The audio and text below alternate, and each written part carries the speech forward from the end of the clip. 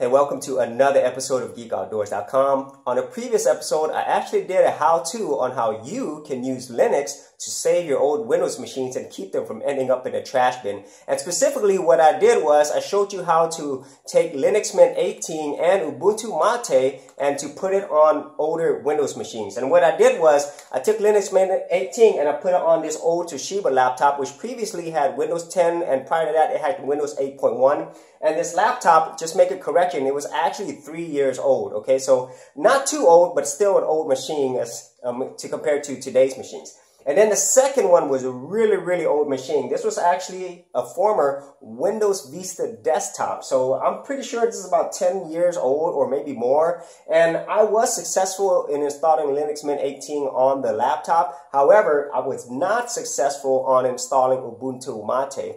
And I do want to first thank you for all the people who are leaving comments on how I could solve this problem potentially with the Windows Vista desktop. And when I have time, I'm going to go ahead and try that. However, I really feel it is the hard drive. But I've got a really good comments on people who were talking about using a plop program where you could force these old machines to install Linux from a USB stick. So I'll do a follow-up episode on that later when I have time to do it. Now, the follow-up that I wanted to do today was actually on this former Windows 10 laptop where I put Linux Mint 18. So I'm going to talk about some of the things that I found that were actually quote-unquote broken, and also some of my initial experiences, or maybe it's a mini review of Linux Mint 18.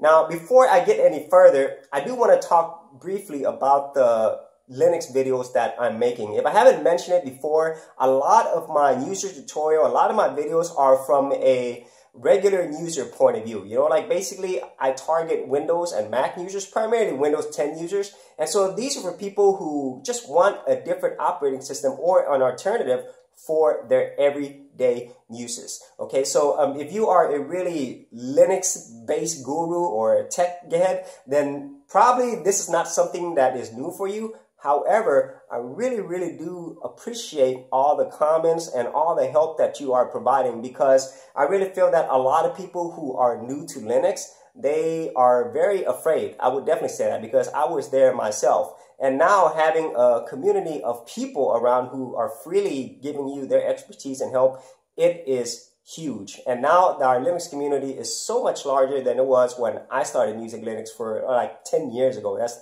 when I first started using Linux. And so a lot of my use for Linux, as you've probably seen, is as an everyday user. And when I first started using Linux, I really tinkered around. I played around with a lot of distros. I broke a lot of things. But nowadays, that just takes a lot of time, and I just want to use my computer and not use Windows. So that's basically the way I use Linux. But I do once again want to thank you, everybody in the Linux community or people who just enjoy Linux, in leaving their comments below. And I also definitely want to thank you, people who have not used Linux yet, but who are considering making the move. So let's go ahead and get started and talk about my experience with Linux Mint 18.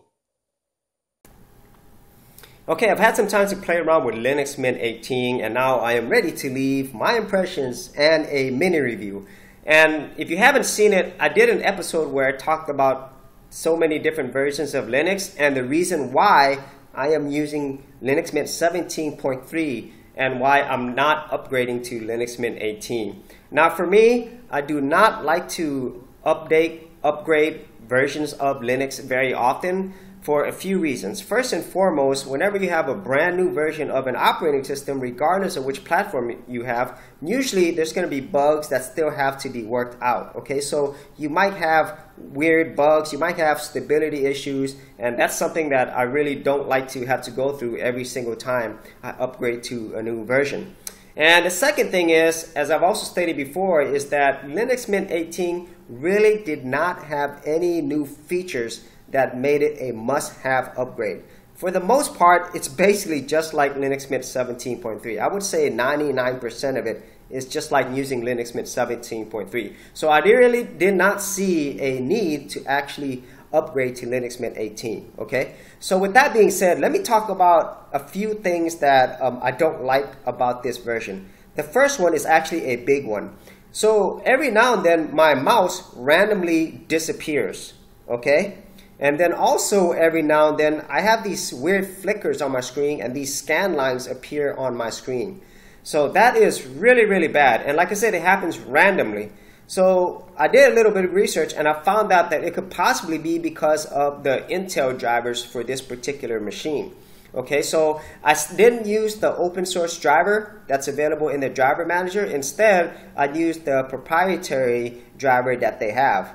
And that did help it a little bit, but I'm still having these graphical issues, and I really think that's a really huge issue because you can't have your mouse cursor disappearing and weird screen flickers. That is just not a good user experience. And so I think, your machine, it might be different, and for the most part Linux drivers, they work on so many different devices, so I can't blame it completely on the development because they do have to deal with a lot of different configurations. However, if you are new to Linux and you do have a driver issue, then you're going to have to figure that out. Okay, so that was a bit of a pain for me. Okay. And the other thing that I noticed, and this really is something that is not a big thing, but it's annoying. I don't know why they did this. If you go into the backgrounds, on previous versions of Linux, you were able to choose backgrounds from different older versions of Linux, and I really, really like having that option. Okay, now you can only choose wallpapers for Linux Mint 18, which is, I don't know why they would remove that. It's just, I don't know why they did it. Okay, it's just annoying. I like having all those wallpapers available. They were really, really beautiful.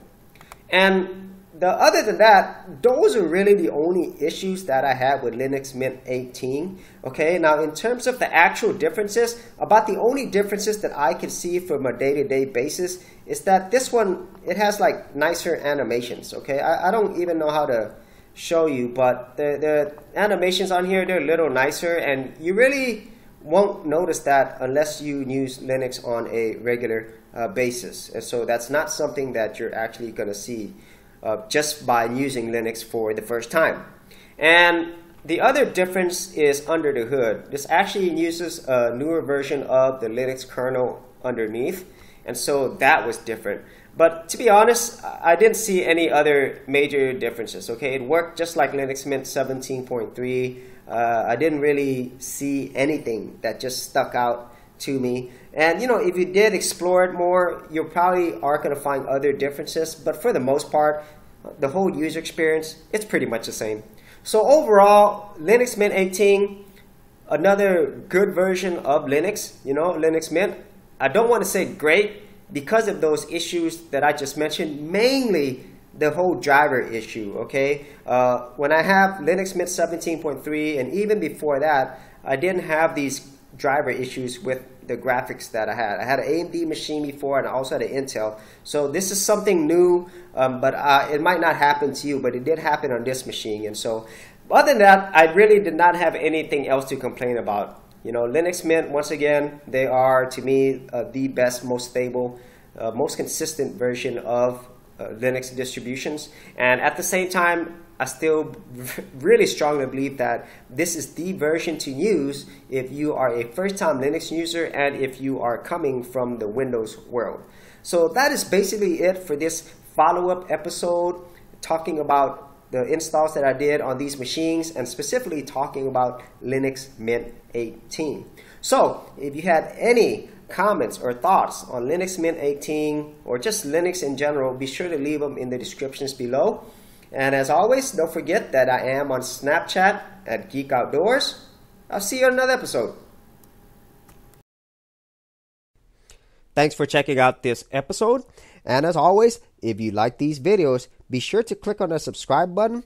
And for full written content, audio content, and additional geek stuff, head over to geekoutdoors.com, and I'll see you outdoors on the very next episode.